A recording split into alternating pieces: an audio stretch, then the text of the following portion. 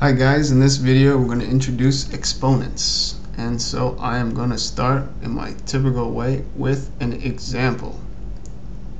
Example 1. Sorry, I meant to write that in black. Example 1. 2 squared. That's how you read that. Or 2 raised to the 2. Okay? You can rewrite this as 2 times 2. And what you should notice is that I'm writing 2 the number of times that's in the exponent, okay? And we know that 2 times 2 is 4. From here it's easy. Let me show you immediately 2 to the third power so that you see this pattern. There's 3 2's here. 2 times 2 times 2. And you see that I rewrote 2, which is the base here, this many times. Okay? So let's move on to other numbers. Okay? How about 3 squared? Well, that's just 3 times 3, and that's 9. 2 times 2 times 2, incidentally, we forgot to finish that one, is 8. Let's do another example. How about 9 squared? Well, that's just 9 times 9, and that's 81. Well, how about 3 to the first power? Well, 3 to the first power is just 3 times itself, which is just 3. So it's just 3. 3 times nothing. Okay? Some other examples could be a fraction raised to a power. What you do here is you bring that exponent into the fraction in both the numerator and the denominator separately, and then you treat each separately. 1 squared is 1 times 1, 2 squared is 2 times 2, and 1 times 1 is 1, 2 times 2 is 4, and that's our answer there. How about 2/3 to the third power? Well, that's 2 cubed. Anything to the third power is also read cubed, but 2 to the third power and 3 to the third power. You bring that exponent in. Okay, maybe I should draw. You bring this exponent in. And as you see, we brought it in. That's what I mean by bringing it in.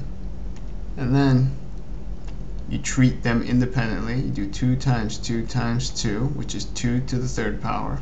And then 3 to the third power is 3 times. And then you just do 2 times 2 times 2 is 8.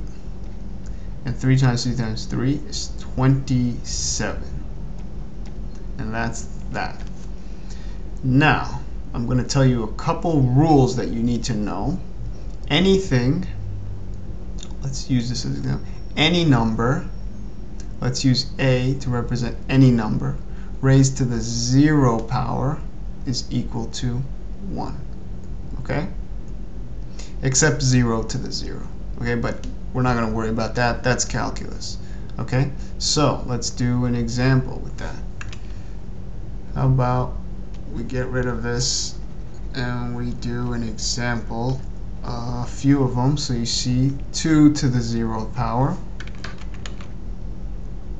is 1. Negative 3 to the 0 power is 1. 1 million to the 0 power is 1. The point is, everything to the 0 power is 1. Anything to the first power is itself. So 2 to the first power is 2. Negative 3 to the first power is negative 3.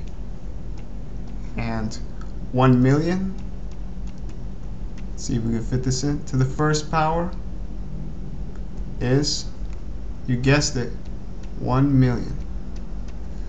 Okay?